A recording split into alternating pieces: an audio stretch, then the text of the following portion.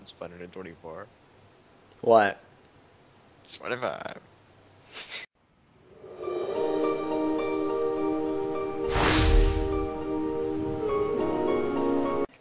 Hello, everyone. Welcome to Let's Converse. I'm Italo, And I'm Bradley. and this is our 90th take. Just about so. I think this is the 82nd. Now, you mind explaining why that is, Bradley? It's because you have the giggles. It's because I'm being a dumbass, and he's not helping because when I'm serious, he's not, and when he's serious, I'm not, so. We can't have a moment where we're both serious, mainly because it's 1:23 a.m. and we're trying to get this good. And So, I think that we should not do it tonight, but we're already doing it, so we're let's already let's it's in continue. it's in progress. Our topic tonight happens to be video games, but I have one simple question for you, Bradley. What is it, Itzlo? Is an emulator considered an actual console? Well, Dolphin. That Dolphin program, I think a lot of people know what that is. It's where you can play Yes. Wii games and GameCube games. And it's basically a console.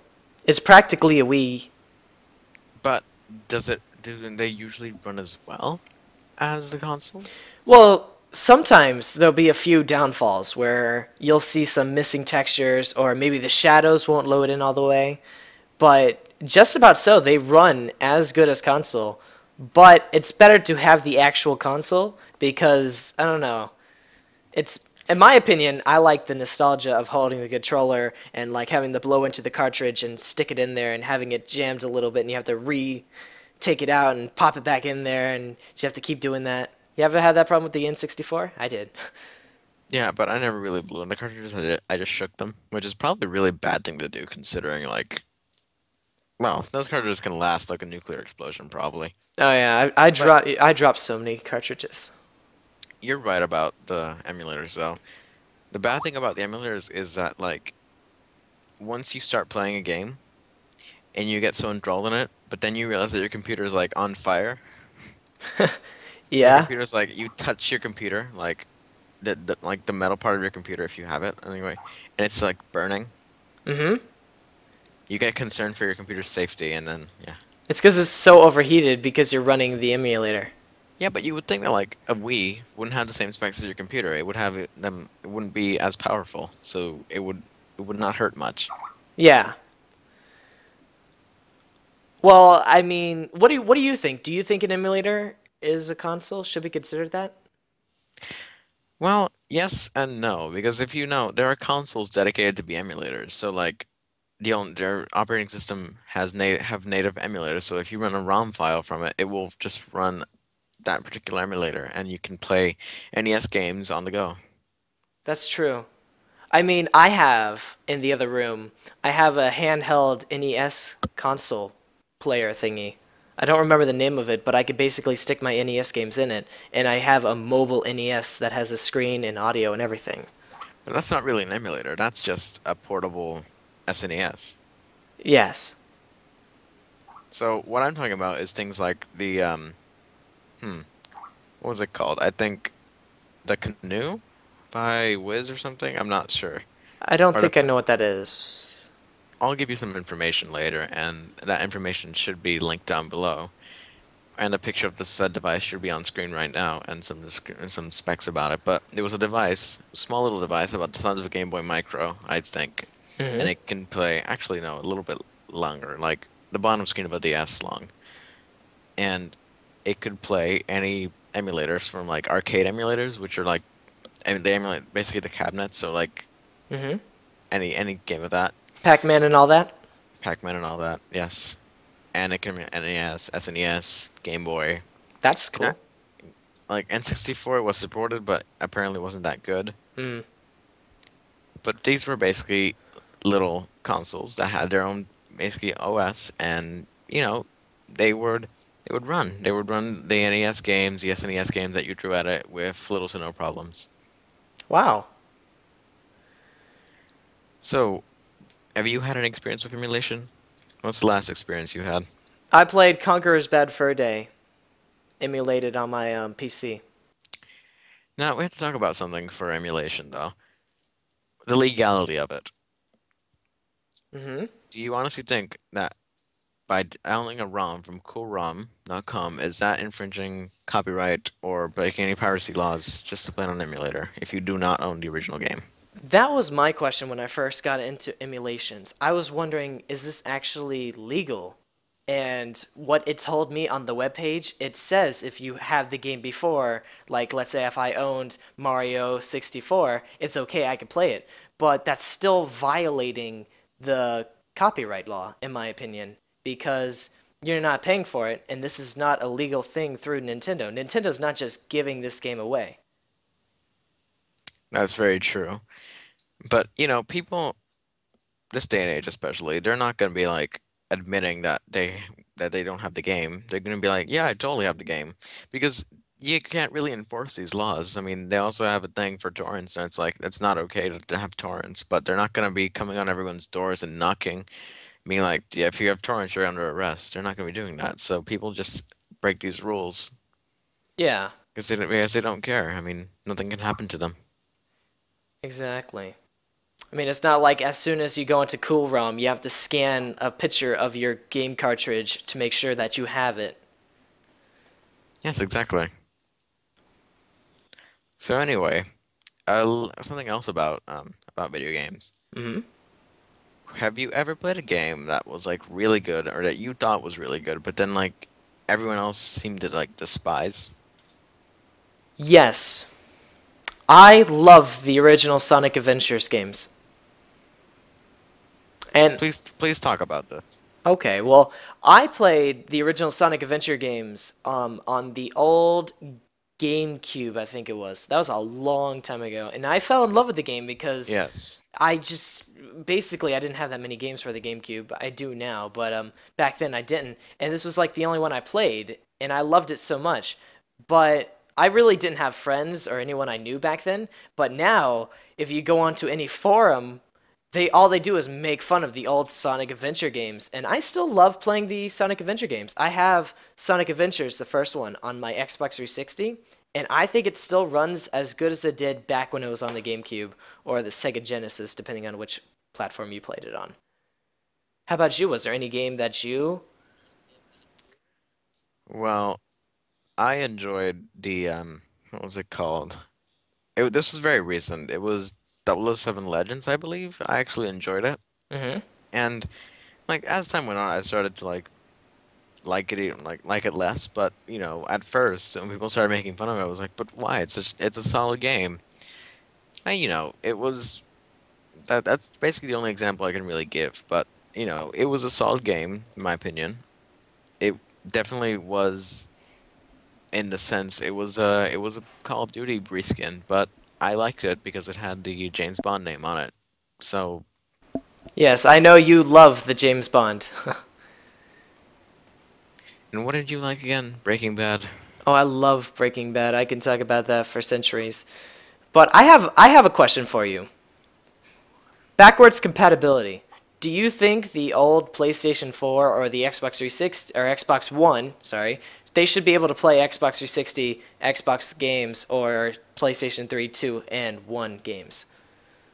Well, let me like for people who don't know backwards compatibility, it's when, for example, a PS3 can play PS2 and PS1 games, or like if a newer console can play just the older, just the older games from that same series. So like a PS4 should be able to play PS3 games, but for some reason it doesn't because Sony is really smart, Yeah, they want to keep making their money.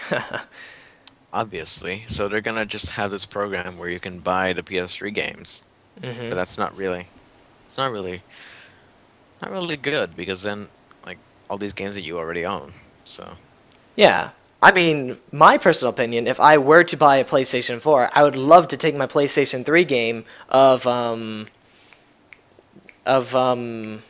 just had a name of a game, but I just lost it. But I can basically tell take you a don't. game and I put can it tell in you there. don't own a PS3, I so I'm don't. just I saying don't I don't own. know. I have an Xbox 360 and a Wii U. Come fight me. And and I should mention he's like against every product company that I like. So I am not. I like the PlayStation 4 better than the Xbox That's the One. only one.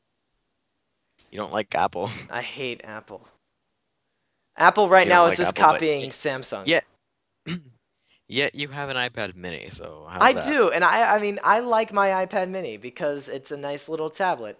But I was watching YouTube today and it was a Samsung Note tab or like it was like a Note commercial and it went back to old reviews of the Note when it first came out a long time ago and people were saying it's like you're holding a tablet phone and it's like it's so bulbous and no one likes it. And now they're saying like, "Oh, Apple's is copying us," and it was rather funny, and I thought that was hilarious, and I figured that would be excellent to Now drive my point home this that is Samsung going to is better. change. This is going to change the subject by a lot because we're staying away from video games. I know, But I'm just saying, the reason Apple did this, the reason Apple did the whole thing because it was working with for Android. no, the reason they did it because people were complaining, "Oh, your phone's too small. I can't use it. It's horrible." But then when they make it bigger, people complain because they're copying Samsung. What do you want? Like honestly. Apple should just I do mean, its own thing, take risks. yeah, but like okay, it's like people complain whether or not you do it right or not. So I don't know what these people want. I mean, before they were like, if you make a bigger phone, I'll definitely buy it and prefer the iPhone. Then they were like, it's too big and copying Samsung. Yeah, I mean, You can tell like the iPhone 6 Plus was actually no, the regular iPhone 6 was an afterthought because they were probably going to do the iPhone 6 Plus as like their mhm. main thing. But then when they're like, if we just do this, we're probably going to be infringing so many laws. Yeah, the iPhone 6 Plus is the bigger one, right? And then the iPhone 6 like the regular sized one for Apple. Yes, of course. Okay, I just wanted to get that sure because I didn't watch the press conference. I haven't been to the Apple webpage in a long time. Speaking of innovation, Apple Watches. Apple Watches, yes.